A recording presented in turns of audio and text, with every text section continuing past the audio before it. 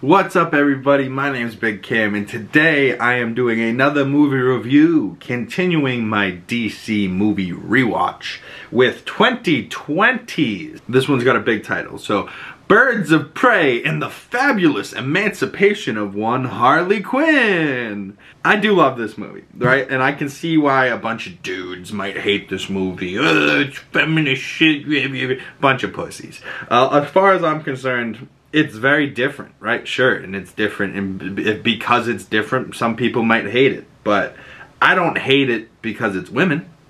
I dislike it because it's not that great a movie. But I still had a good time. You know, Harley Quinn as Margot Robbie, or vice versa, Margot Robbie as Harley Quinn is fucking phenomenal. And watching her as Harley Quinn anytime is always a good time. But, you know, seeing a whole crew of women just kick a whole bunch of ass is a good time to me. And you get Ewan McGregor as, you know, fucking Obi-Wan, as Roman Sionis, the fucking Black Mask. And he's like unhinged as fuck. Like, it's just great to see our hero Obi-Wan Kenobi as this villain and psychopath. It's fucking hilarious.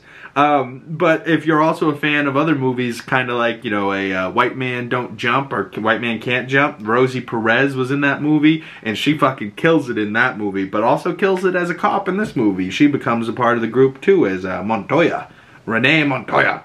Mary Elizabeth Winstead, married to Ewan McGregor. I wonder if this was where they met. No, I'm sure they were maybe married before that, but still, together with Ewan, and she plays Huntress in this. Helena Bartonelli.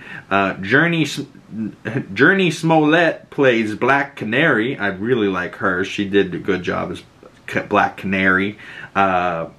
Cassandra Cain, Ella J. Bosco, she was like a young girl, like Pickpocket. I kind of liked what she did too. And, you know, just like the crew of women here, it was solid to see. To be perfectly honest, I watched it a couple days ago and it's highly forgettable. I don't remember a whole lot of it. But I know I don't hate it, you know? It's one of those movies that I've watched now since 2020 a couple times, and that's probably maybe more than it deserves. But yeah, I'm not like an overly hater on this movie. I don't overly love it, but it's somewhere in the middle there. I was debating on giving it between 2.5 and 3 stars, but I went ahead and gave this one 3 out of 5 stars. About a 6 out of 10.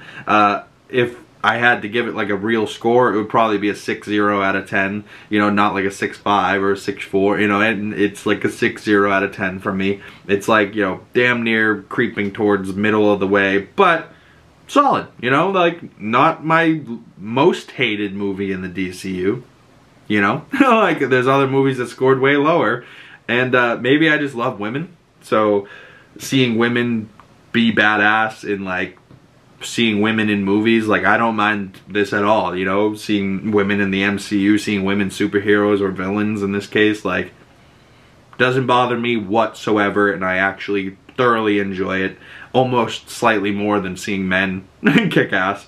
But at the end of the day, a good movie's a good movie, right? So this wasn't, you know, a fucking incredible movie, but Birds of Prey, when I have to revisit it again in the future in a DC rewatch, I ain't mad whatsoever, you know. And coming up in my list is Wonder Woman 1984. I can tell you for certain right now that I know I like that movie less than this movie. So not a whole lot of great in the DCEU, but man, there's stuff worse than this, I'll tell you what. And if not worse than this, comparable to this. I mean, shit, we got Wonder Woman 1984 coming up. I certainly don't like that movie as much as the first Wonder Woman or as Birds of Prey. And then after that, I got James Gunn's Suicide Squad. So maybe we go up a little bit. But still, hey, Margot Robbie's in that one too. So stay tuned. More DC rewatch coming up this week. We're almost done with my DC rewatch. Compared to all of the movies in the MCU versus all the DC movies, it's a drastic difference. I think it's like 30-something to 40 for the DCEU and like 80 for the goddamn Marvel. So like, I'm pretty sure I just ranked Deadpool and Wolverine the other day at 25th. And it's honestly like a fair score to be at 25th out of 84 in the Marvel MCU. And that's all their projects, TV shows, everything. So comment below. Check out my letterbox lists and rankings and see if I'm missing any movies or TV shows that I should maybe watch in the DCEU. Now, if I added every DC animation project to that list, maybe it starts getting padded out more and more. So comment below, what are some more DC projects that I should review or watch or read? Maybe some comic books in the chat. But comment those things below, message me on my other social medias, links down in the description below. But if you've made it this far in the video and you'd like to support the channel or support me more, liking this video, subscribing if you're new, hitting that bell so you don't miss future videos, all goes a long way to help the channel. Hitting that share link button on the share tab, share link, goes a long way, man. I really appreciate you all for coming by, and stay tuned for the next movie review that will be Wonder Woman 1984. But I'm Big Cam, and I will see you beautiful people in the next video. Peace!